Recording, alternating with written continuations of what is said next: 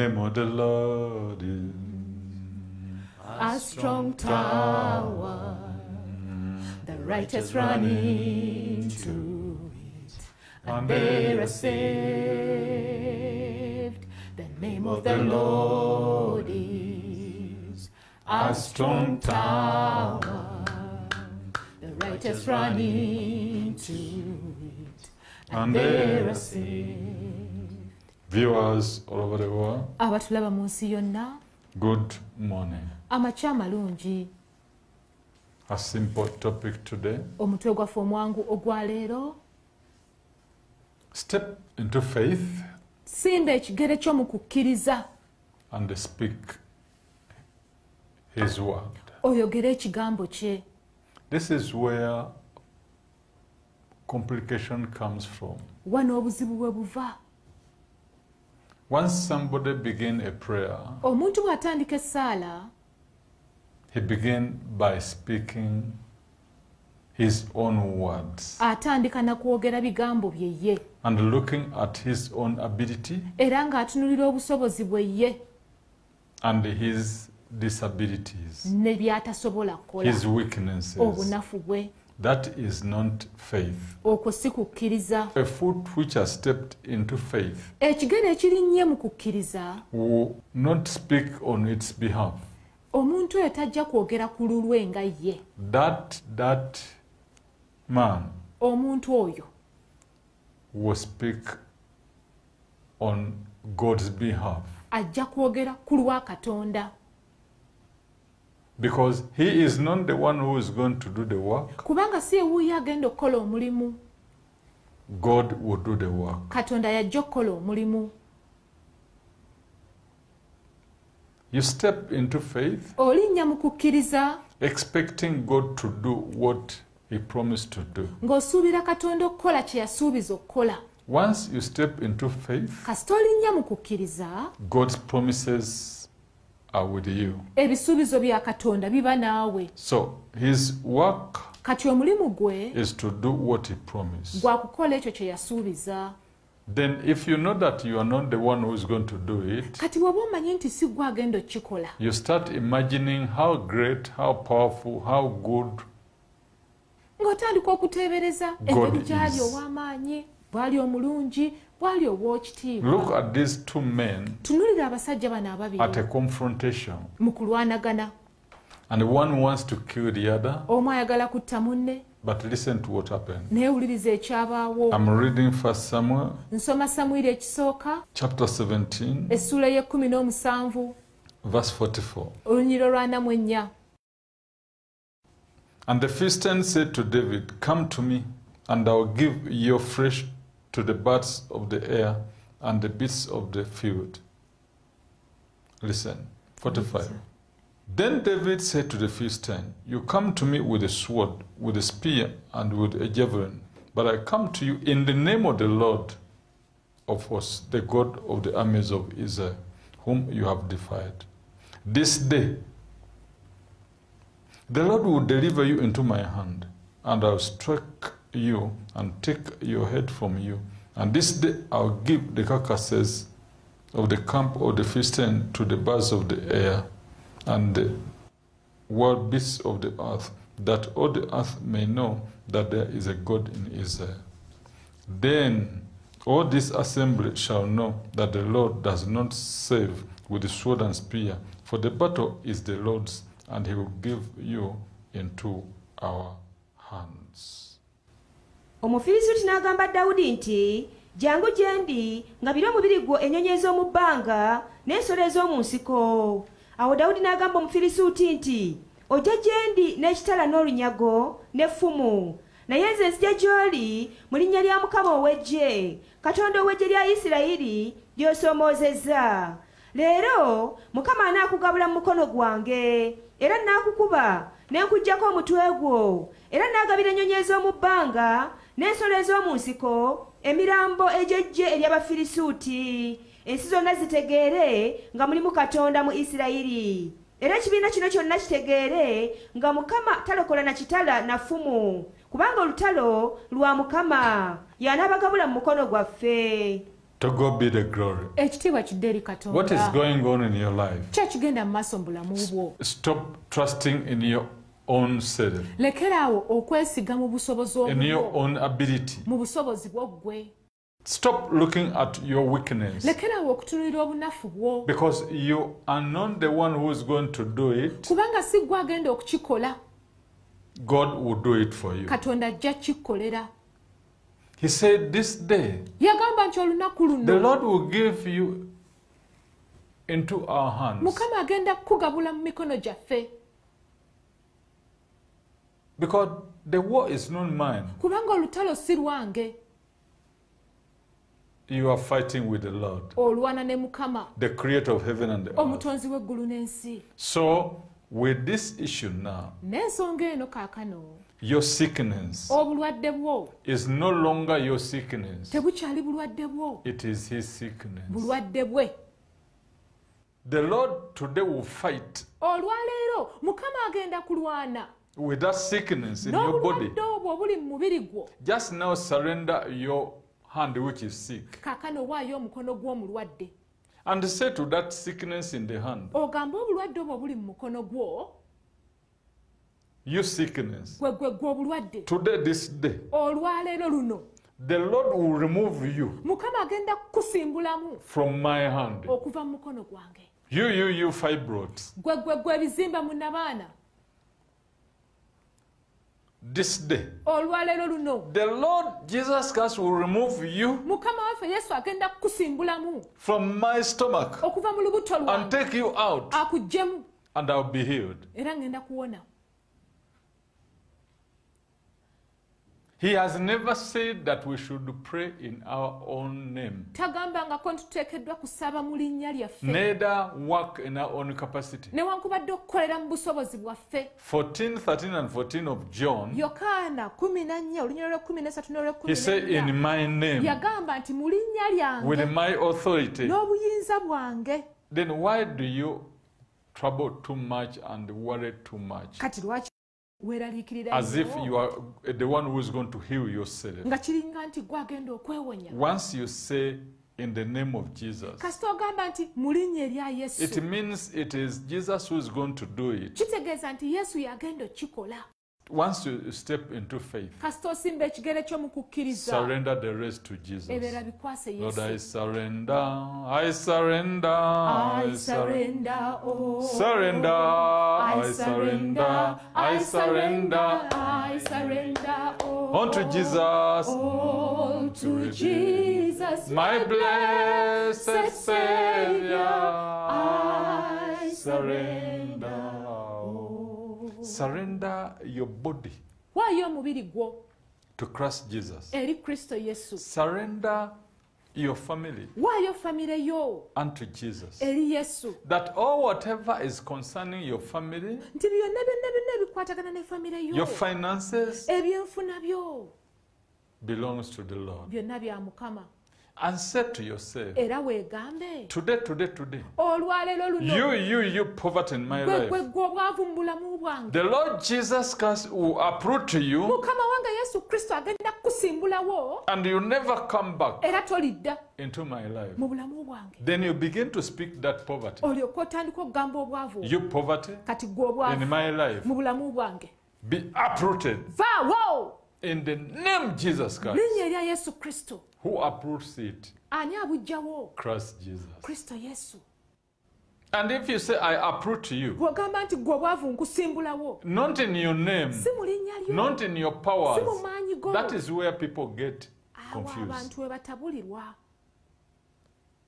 I speak to you in Jesus' name. Njogera naawe mu linnya erya Yesu. It is true. Kituufu. But the authority you are using Obuyinza bw'okozesa must be of Jesus. buteekwa kuba bwa Yesu. Speak to that condition. Yogera eri embeera eyo. You joblessness. Gwe obutakola. You joblessness. Gwe obutakola. The Lord will remove you. Mukama agenda kusimbulawo. The Lord Jesus Christ will remove Mukama waffe you Yesu Kristo agenda kuggyawo. from my life Akujja mu bulamu and you bwange. never come back Era again. tolidda nate. Now begin to order that. Kati tandika okukiragira ekyo. the removal of that joblessness in Jesus' name. In all whatever you do, once you step into faith, let the hand of God move you. Let your trust or your ability be the Lord's ability. Let all your words be His words. Because Ezekiel was moved not by himself. Ezekiel was moved by the hand of the Lord. And when he reached over there, he was taught what to say. I'm reading 37 verse 5 Ezekiel. Thus said the Lord God to these bones, surely I will cause breath to enter into you, and you shall live. Bwati Mukama Katonda bwagamba amagumba gano nti laba ndiyingiza omukka mu mmwe kale muli babalamu. Ezekiel's appearance there, okulabika kwa Ezekiel mu kifo ekyo, standing over there, okuyimirira mu kifo ekyo, was to witness the Lord's doing. kwali kujulira nkola ya Mukama. Your presence okubeerawo okwo in this condition mu mbeera eno is just to witness the working of God. kujulira bujulizi nkola ya Katonda. Whether you are sick today, oba oli mulwadde olwaleero, you are just a witness. oli mujulizi bujulizi. Say, Lord Jesus, ganti Mukama wange I'm Yesu, here to witness ndi wano okujulira your workings, enkola yo, because I know kubanga mmanyi you can do it. osobola okikola. Give me the grace mpa ekisa to tell the others okutegeeza that you abalala can do it. nti osobola okikola. I know, I know, I know, I know, I know that Jesus is my Savior. I know, I know, I know, I know, I know that Jesus is my Savior.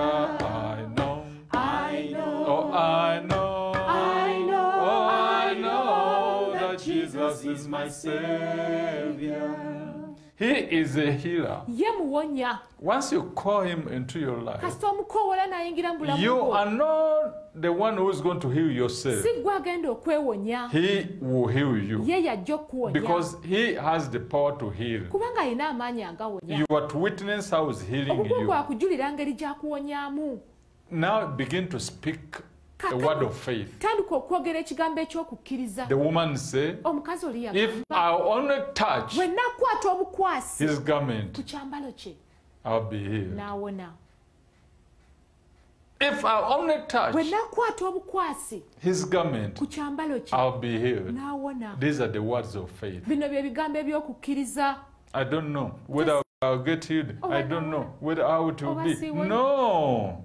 Have faith in God. oba n'okukkiriza mu Katonda. Yours is to touch the garment. ogugwo gwakukwata ku kyambalo kye. Yours is to speak his word. ogugwo gwakwogera kigambo kye. I'm reading Mark nsoma Makko 5:28 of Mark. 5:28 Makko. For she said, if only I may touch his clothes, I shall be made well. Immediately the fountain of her blood was dried up, and she felt in her body that she was healed of her affliction.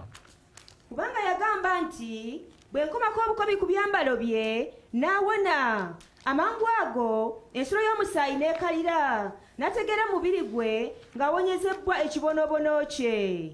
Immediately. amangu ago. You too, you can say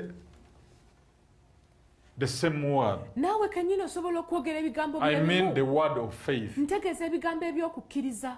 If I will only bwe nnaakola bwe nti kyokka, believe his word bwe nnakkiriza obukkiriza ekigambo and kye, touch my stomach ne nkwata ku lubuto and lwange, say, Jesus, ne nga nti Yesu, the pain will go. obulumi bujja genda. Hey, it will go. kituufu bujja genda. Touch your stomach kwata ku lubuto lwo, where you feel the pain. wawulira obulumi, Say, Jesus, ga nti Yesu, thank you weebale nnyo for healing me. olw'okumponya. I receive you, nkwaniriza kaakano Jesus Christ, Yesu Kristo into my mu life. bulamu bwange. I believe nzikiriza your healing. okuwonyezebwa kwo. Thank you, Jesus, weebale nnyo for Yesu healing me. olw'okumponya. Thank you, Jesus. weebale nnyo Yesu, I'm healed. mponye. It is so fast. Kibawo mangu nnyo. Because you are not the healer. Kubanga si gwe muwonya. But the moment you begin to meditate and to think so much on how you are going to be healed, knowing how far you have been sick, you begin now to gather the unbelief. Begin now to forget how far you have been sick. And now expect how much he can heal. Remember the animals in the forest. They have no maternity, no midwifery. But he heals them. They have no hospital. What about you? Be healed in Jesus' name. Be healed in Jesus' name. Be healed in Jesus' name. Be healed in Jesus' name. Receive your healing. And the healing I'm talking about, it is not only physical pain. So many people, they have no physical pain, but they have pain at heart. Somebody has no physical pain, but the heart is sick. In the name of Jesus Christ, say, my heart, today, Jesus is healing you. My heart, today, Jesus is healing you. Be healed in Jesus' name. Touch, touch. My heart, my heart, my heart, whatever made my heart sick, all the thoughts made my heart sick, all the troubles made my heart sick. Jesus is healing you. Jesus is healing you now. Jesus is healing you now. Jesus is healing you. My heart, be healed. My heart, be healed. My heart, be healed. My heart, be healed. In Jesus' holy name. You, my finances. Christ Jesus is healing you. Is healing you now. Is healing you now. Whatever the debts you had accumulated, you, my finances, Christ Jesus is paying the debts. Thank you, Jesus, you're paying my debts. Thank you, Jesus, you're paying. Thank you, Jesus, you're paying my debts. Thank you, Jesus, you're paying my debts. Thank you, Jesus, you're paying. Put the situation that you are seeing him doing it. Because you are not the one who is going to do it. Thank you, Jesus, you're paying my debts. Thank you, Jesus, you're paying my debts. Thank you, Jesus, you're paying my debts. Thank you, Jesus, you're paying my debts. Thank you, Jesus, you are paying my debts. Look at him. I know you will go to town to look for a job, but see yourself that he is there giving you a job. Say, Lord Jesus, I thank you for giving me a job. Thank you, Jesus, for giving me a job. Thank you, Jesus, for giving me a job. Thank you, Jesus, for doing it for me. Thank you, Jesus, for giving me a job. Thank you, Jesus, for doing it for me. In your name, Jesus. He never said that you do it by yourself. He said, if you ask anything in my name, I'm the one who do it, that the Father may be glorified through the Son. But when you begin to think, I'm going to build a house, where will I get the plot? Say to yourself, you, my life, my personality, the Lord Jesus Christ is going to give you money, and you'll be able to build a house. Speak to yourself. You, my personality, the Lord Jesus Christ will give you money. This is what he will do. He will buy you a plot. This is what he will do. He will build you a good house. In Jesus' name. Begin even to draw the plan.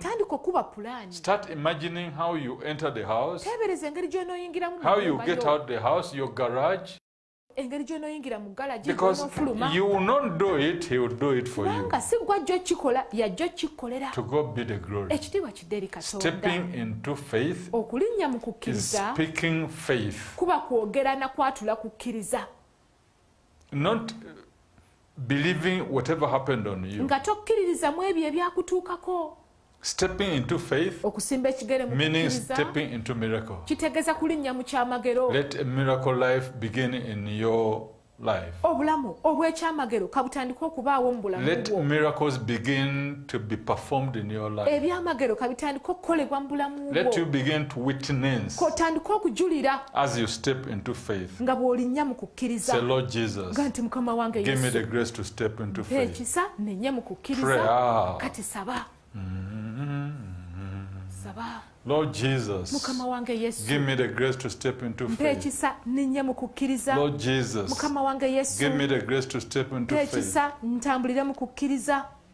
Prayer, prayer, saba prayer. saba saba saba saba Lord Jesus, mukama wange Yesu give me the grace mpa ekisa to step into faith. okulinnya mu Lord kukkiriza. Jesus, mukama wange Yesu give me the grace mpa ekisa to speak faith. njatule okukkiriza. Talk faith. njogere okukkiriza. Speak faith. njogere kukkiriza. Give me the grace. mpa ekisa Step into faith. ninye mu kukkiriza. Lord Jesus, mukama wange Yesu give me more grace nyongere to ekisa step into faith, ntambulire mu to kukkiriza. speak faith. njogere kukkiriza. think faith. ndowooze kukkiriza. In Jesus' holy name. mu linnya ettukuvu erya Prayer, Yesu. prayer, prayer. saba saba saba Step, saba step saba into faith. simba ekigere ky'omu kukkiriza. Step into faith. linnya mu kukkiriza Believing ng'okkiriza that Christ Jesus nti Kristo Yesu will do it for you. ajja kikola. Not you. so si gwe. Forget your weaknesses. weerabira obunafu bwo. Forget your disability. weerabira Believing that obutasobola Christ Jesus gwe ng'okkiriza nti Kristo Yesu will do it for you. ajja kikolera. Father, we thank you. kitaffe We tukuwa bless your holy name. enya etukuvu tuliwo In omukisa. Jesus we pray. mu linnya erya Yesu What tusabye. is your situation today? oli mu mbeera ki gy'oyitamu leero?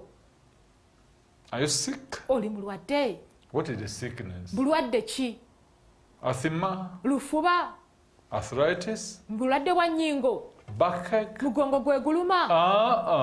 No. Step into faith. simba ekigere ky'omu He has kukkiriza. promised asuubiza he will take that asthma away. ajja kuggyawo olufuba olwo. He will take that ajja kuggyawo asthma away. olufuba olwo. He will take that cancer away. ajja kuggyawo kookolo You oyo. not take it away because you don't have the ability. si gwe ajja okuggyawo kookolo naye ye yajja okumuggyawo kuba gwe obusobozi obwo tobulina. Speak his word, yatula ekigambo kye believing ng'okkiriza that he'll bring it to nti pass. ajja kituukiriza. Let's watch and see kati katulabe our sister Fatima Moti from Malawi. katulabe sista waffe Fatuma okuva e Malawi.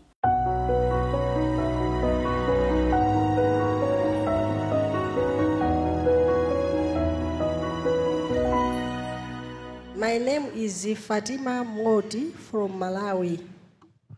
The problem brought me here is back pain and high blood pressure. And I feel hot in my legs up to the whole body.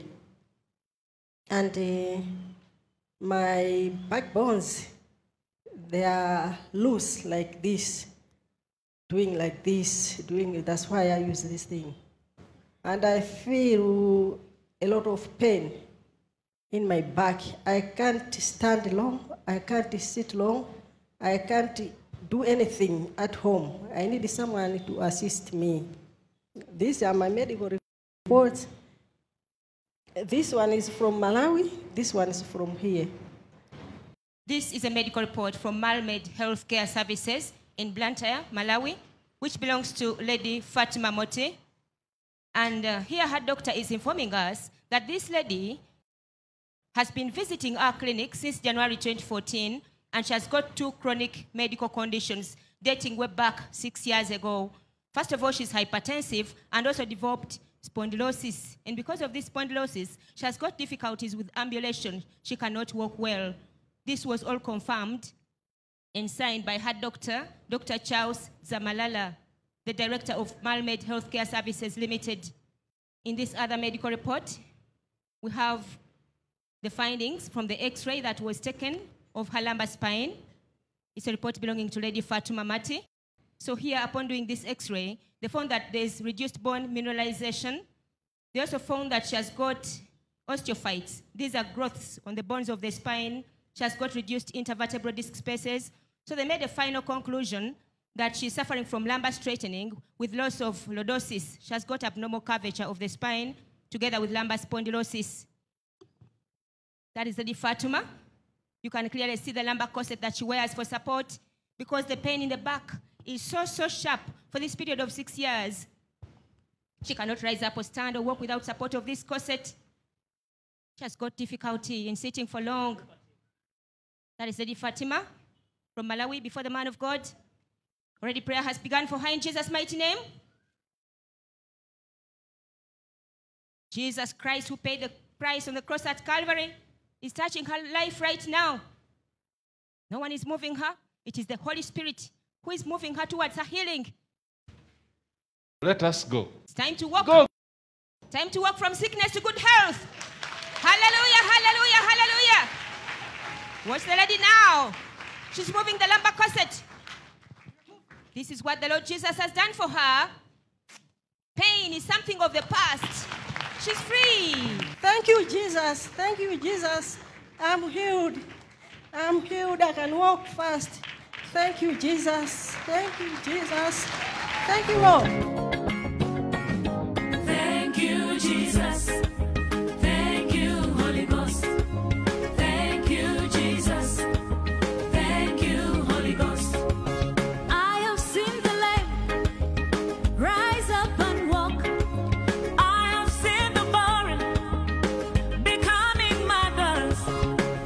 We say thank you, Lord, with a grateful heart. You're free. Glory be to Jesus Christ. Put your hands together for the Lord Jesus. Thank you, Jesus. Thank you, Holy Ghost. Thank you, Jesus.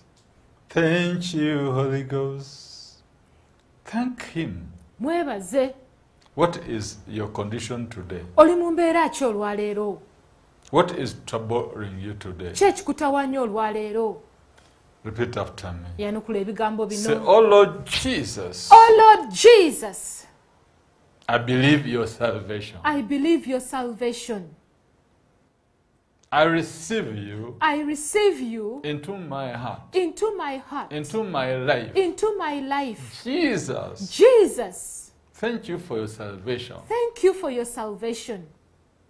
Lord Jesus, Lord Jesus, I believe your healing. I believe your healing.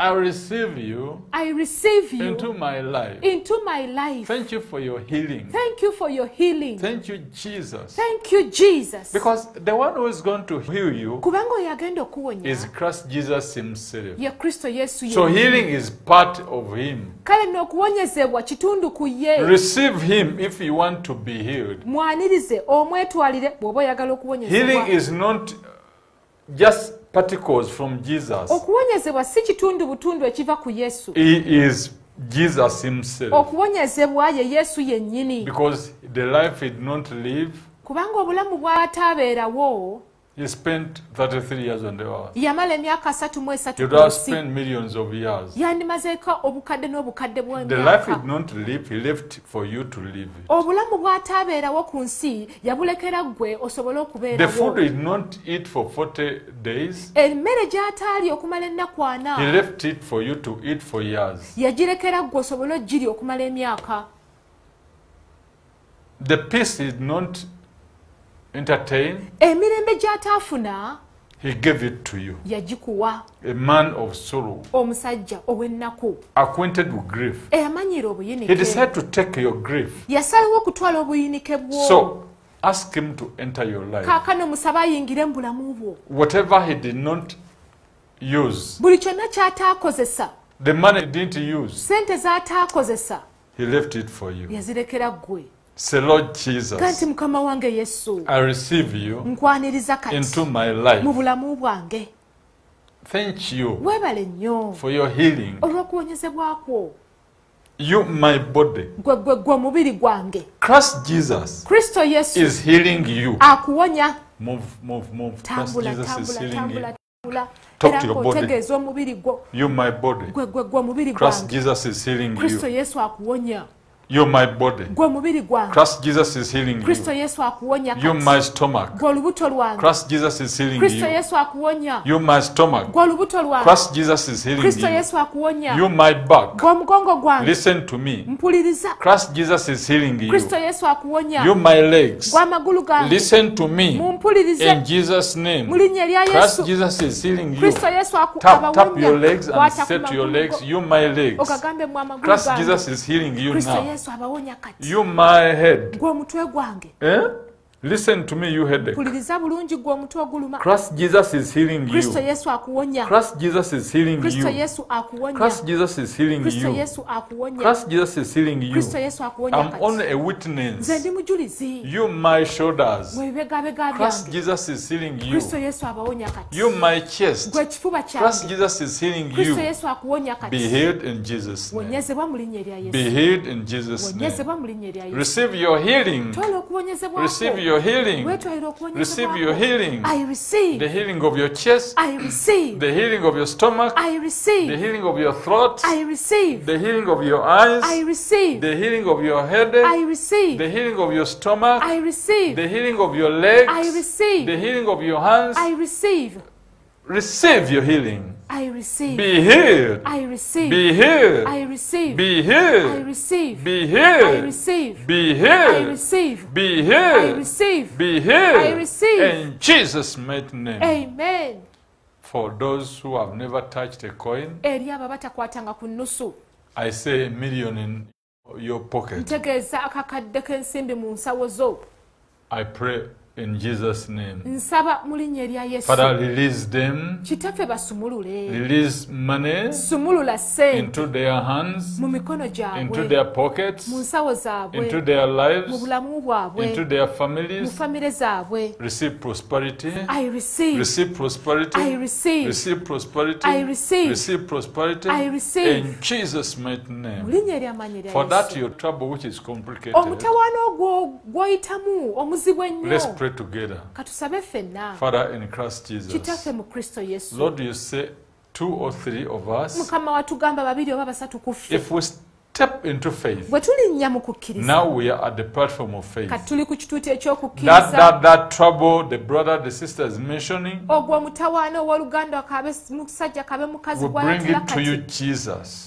Tukuleetera ayi Yesu. Lord Jesus, Mukama waffe Yesu. thank you for taking away this trouble. Weebale nnyo olw'okuggyawo omutawaana. Thank you for taking away this debt. Weebale nnyo olw'okuggyawo amabanja Thank you gano. for paying all the debts. Weebale nnyo olw'okusasula amabanja Thank you gonna. for paying all the debts. Weebale nnyo olw'okusasula amabanja Thank you gonna. for bringing a good job Weebale nnyo olw'okuleeta omulimu into our omulungi brother's life, mu bulamu bwa muganda waffe. into our sister's Mu bulamu life. bwa mwannyinaffe. Thank you for putting a good marriage Weebale nnyo olw'okuteekawo obufumbo obulungi into her life. mu bulamu bwe. In Jesus' mighty name Mu we linnya pray. ery'amaanyi erya Yesu Father, tusabye. bless them all. Kitaffe bawe omukisa Father, bonna. bless them all. I receive. Father, bless them all. I receive. Father, bless them all. I receive. In Jesus' holy name. Mu linnya ettukuvu erya Yours Yesu. is to step into faith. Ogugwe gwa kulinnya mu kukkiriza. His is to do what he promised. Ogugwe gwa kukola ekyo kye yasuubiza. I can see you succeeding. Nkulaba ng'oyitamu. I can see your projects succeeding. Ndaba projekiti zo nga ziyitamu I can zonna. see your goals come to pass. Era ndaba nga ebigendererwa byo I bituukirira. can see you prospering. Nkulaba okulaakulana. Father, glorify your holy name. Kitaffe gulumiza erinnya ly'ettukuvu.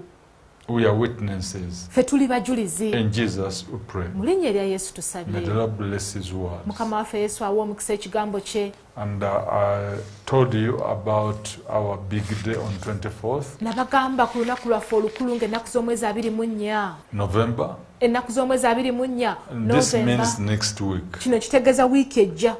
And say that now, as we are rushing to finish the house of Nga bwe God, twanguyiriza okumaliriza ennyumba ya Katonda. this is the house of God we are trying to finish. Eno y'ennyumba ya Katonda gye tugezaako okumaliriza. Yes. Ddala. And now we are in our fundraising Era kati tusonda to see that we roof. okulaba nga And you tusereka. can see in between where we want to roof. Era musobola okulengera ebyuma biri oba trusses eziyimiridde wali we twagala okusereka. Yes, that is Ddala. why we are putting together our hands Y'ensonga lwaki tugase wamu emikono gyaffe and fundraise era nga tusonda. So within this fundraising, Mu kusonda kuno we are going to come on 24th, tugenda kujjanga ennaku z'omwezi 24 and there will be a special prayer. wajja kubaawo essaala ey'enjawulo. That is a special day.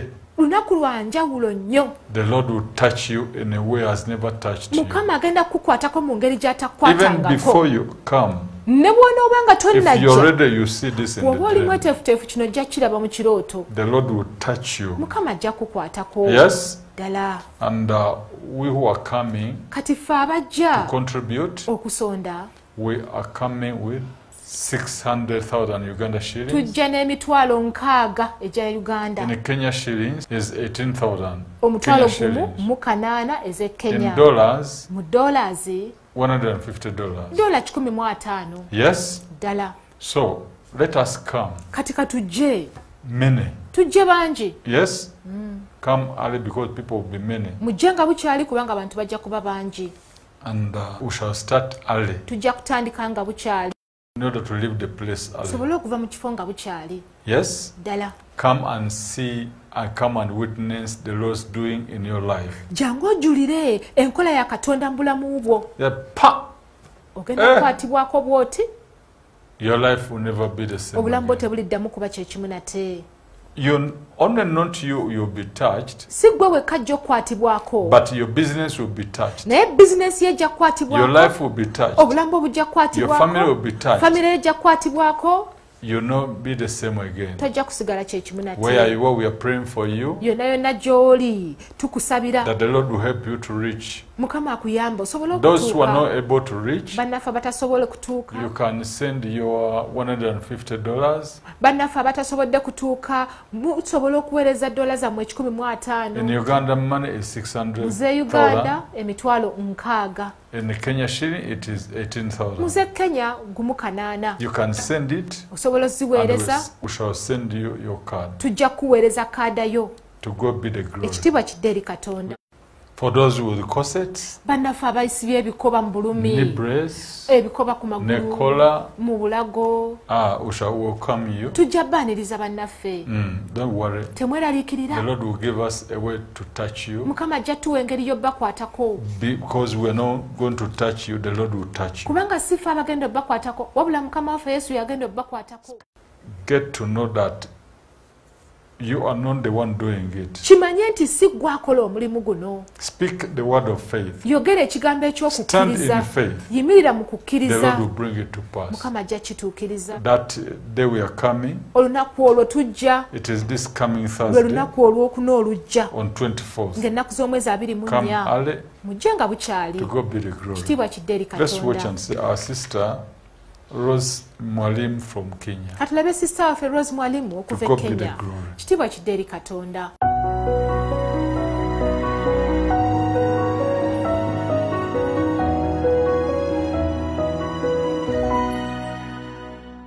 My name is Rose Mwalimu from Kenya. I have difficulty in walking fast, sitting for long, and I cannot squat due to knee pains, which are both swollen due to arthritis. I went for surgery. They operated on both knees, and they tried to hold the ligaments with the screws, and it failed. The metals are still in the body. I have to use this knee brace to support the knees. And here is my report from Vital Ray to confirm.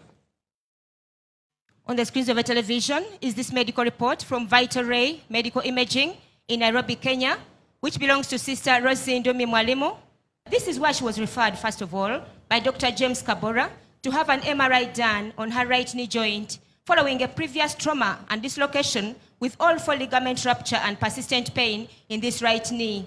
So when they did this MRI of the right knee, they found several abnormalities upon her. Like she has explained to us that previously she underwent an operation. So they found that